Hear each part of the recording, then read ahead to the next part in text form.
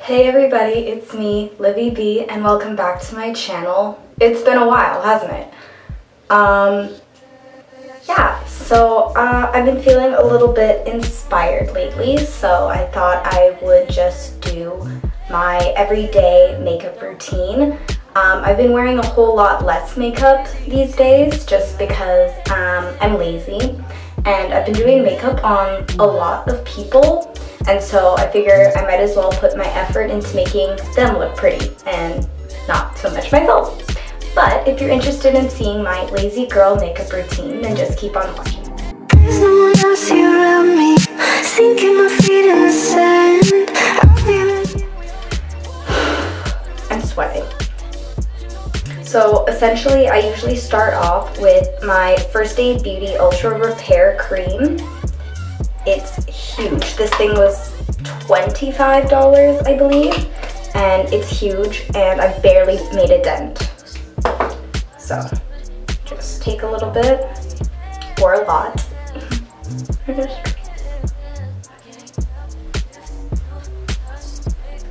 Bring it down the gobbler.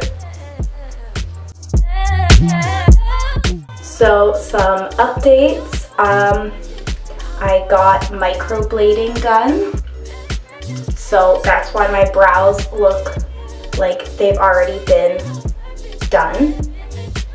I'm really happy with how they turned out. Shouts out to Irene Brow Beauty. And then I usually take the Body Shop's Vitamin E Refreshing Eyes Cube, just because during the winter my under eyes get so dry. Like last year it was literally cracking and bleeding underneath my eyes. So especially in the winter I like to take extra precaution when it comes to my eyes. And then sometimes the tops of my eyes can get really dry. So then I take the Body Shop's Vitamin E Eye Cream, which is just, I'm assuming the same idea, only in a cream. So I just take a little bit and I rub it and I go, and I just lightly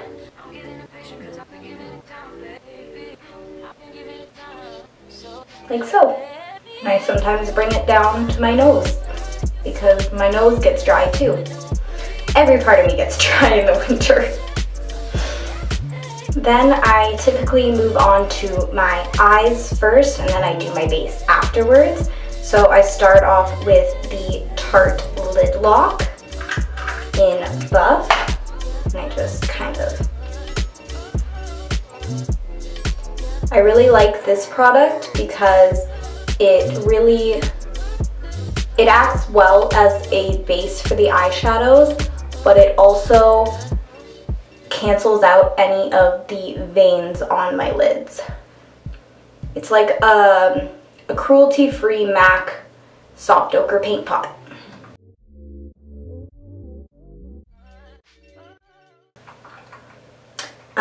What else is new with me? Not too much. Exams are coming up, so getting ready for those. Not stressing at all. Then I usually take my Morphe Y19 brush. I really like it because the bristles on it are super fluffy, but it's also shaped small, so it's a fluffy brush that I can really get into my crease because I've got very small eyes. And then I go into my Naked Heat palette and I take Sauced and I kind of just dig into that and I work it into the crease.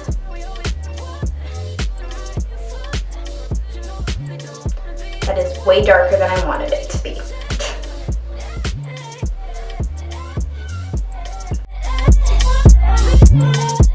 But sometimes when it turns out darker than I wanted it to be, I'll dig into the latest from my Kat Von D palette. It's just a nice skin tone, and I'll buff that around so it really just blends it all out. What's the #1 thing on your guys' Christmas list this year? Let me know in the comments below. I am going to Cabo over Christmas. So I'm really excited for that because I've never been and I have not been on vacation in a very long time. So I'm not asking for a whole lot for Christmas because vacations are hecka expensive. Then I usually take the same latest shade from the Kat Von D palette on a flat packing brush, and I just pack it on the inner corner of my eye and a little bit onto the lid just to brighten that area up a bit. And that's it. That's all I do for the eyes.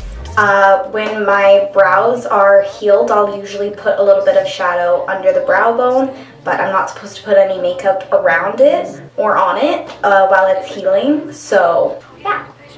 And then I usually move on to my base. I usually prime my face with the Winky Lux Whipped Cream Primer. I absolutely love this primer. It feels so nice and it really covers my pores. So I just take the smallest little bit and I'll rub it between, and I'll just do a little bit around my nose and under my eyes because that's where I'm placing most of my makeup today. But yeah, going back to my brows, I actually am lucky enough that I won a contest that allowed me to get my brows microbladed. I'm going in with my Too Faced Born This Way Multi-Use Sculpting Concealer. I absolutely freaking love this. So much more than the Tarte Shape Tape. Sorry not sorry. It's just way more hydrating. And so I just do a little bit like that. Anyways, so I had my first brow session last month at the beginning of October, and it was the initial appointment where I got them done, and oh my goodness, y'all know I'm full of tattoos, but this hurt way more than any tattoo I've ever gotten, and I'm pretty sure it's probably because, yes, it's on my face, but that doesn't excuse the fact that it hurt. You're not allowed to wear makeup around or on your brows during the healing period. Sometimes cheat, I'm really sorry. But they start to like flake during week 2, and I'm coming on week 3 of the second round of healing because I went back to get them done again for touch-up, and I'm on week 3 now, and the flaking's starting to go down, but I found like flakes of dead skin everywhere, and they had little like strokes. It's really funny. Another thing I haven't been doing during the winter is really setting my under eyes a whole lot. I'm usually like really avid about like as soon as I blend out the concealer, I have to pack on the powder so that it doesn't crease. But the powder has been really drying out my under eyes, and I don't want a repeat of last year. So I've just been kind of doing a light layer, and it also makes it stay very dewy. I also haven't been wearing a whole lot of foundation as well, just because I don't want to get makeup around my brows, and I just want my skin to be able to breathe. And this is so much faster.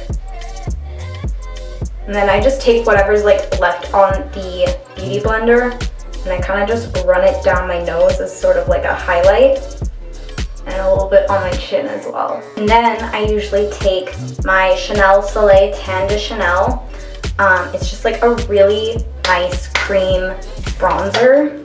I love this because it's so universal. Like I've seen it on multiple different skin tones, and it just looks absolutely incredible. So I just take my Real Techniques brush.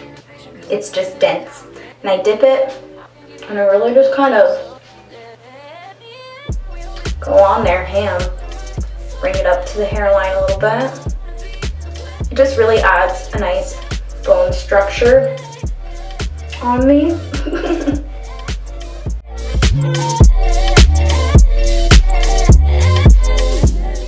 Let me just do a little bit on my chin too.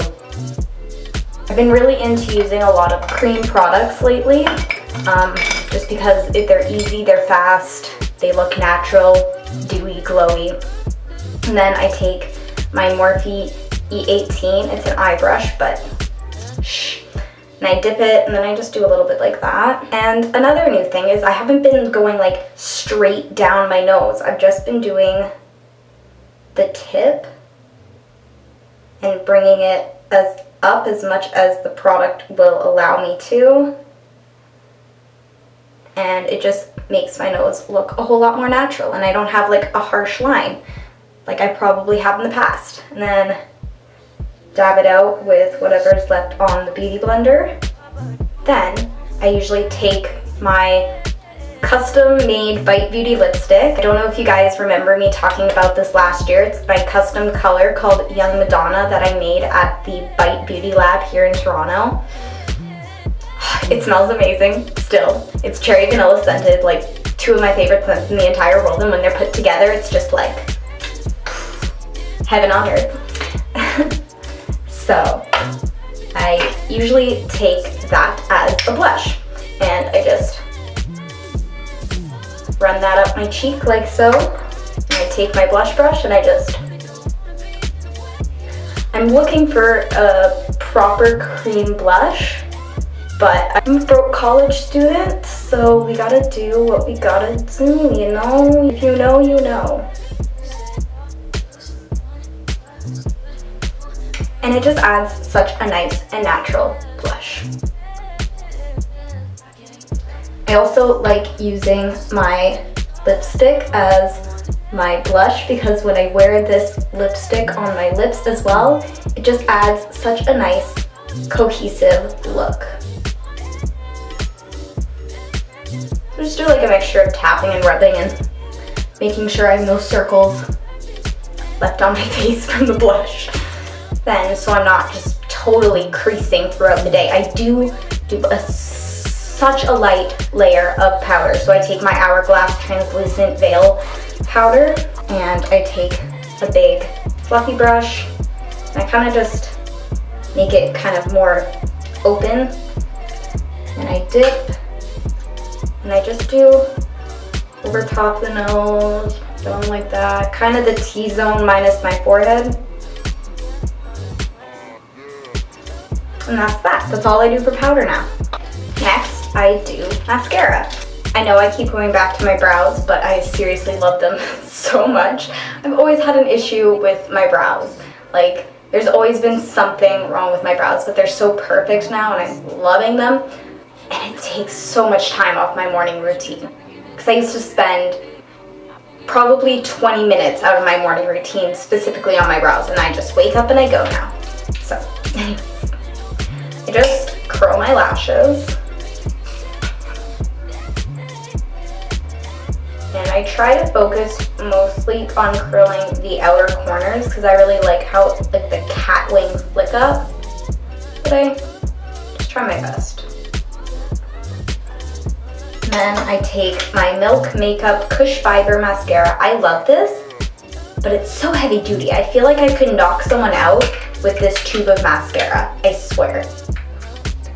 And I just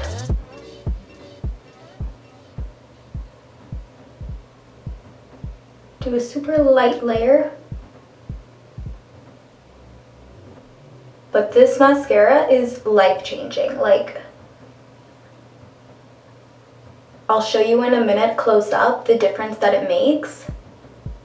And sometimes I'll do 2 layers, sometimes I'll do 1, just depends. You can already see the difference. I mean, look at that, what the heck?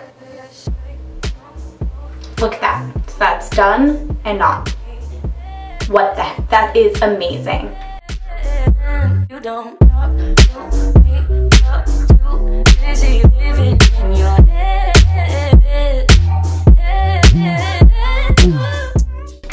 it really just brings the whole look together. Next, for highlight, I've been using the Charlotte Tilbury Instant Soft Focus Beauty Flash. It was just a Sephora gift with purchase, but I love it.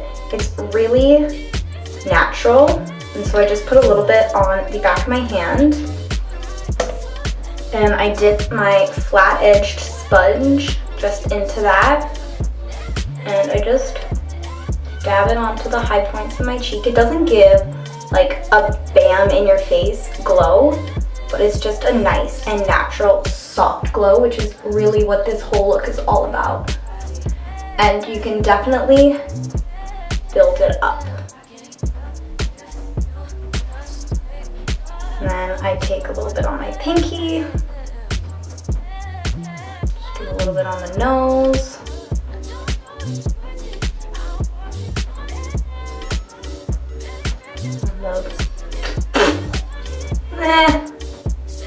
A little bit on the mouth. And that is that. And before I put on my lipstick, I always brush my teeth because it's counteractive. You put lipstick on, you brush your teeth, and the lipstick comes off on your toothbrush. So let's do that. So it's time to brush those pearly whites. Lately I've been using a bamboo toothbrush just because it's so much better for the environment. Like plastic toothbrushes are not recyclable and they just sit in landfills for years and years on end. So, you know, just the little things.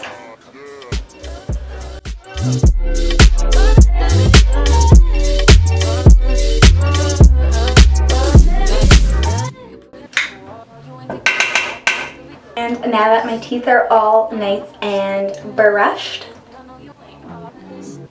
Oh, what's that? That's right, I have a tooth diamond. I love my glitz and my glam, obviously. So, for the sake of the cohesion, I'm going to be using my personally made Young Madonna lipstick.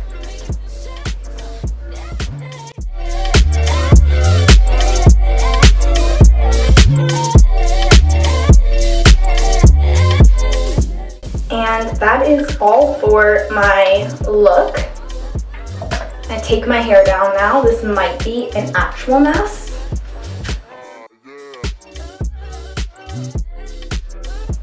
I hate myself.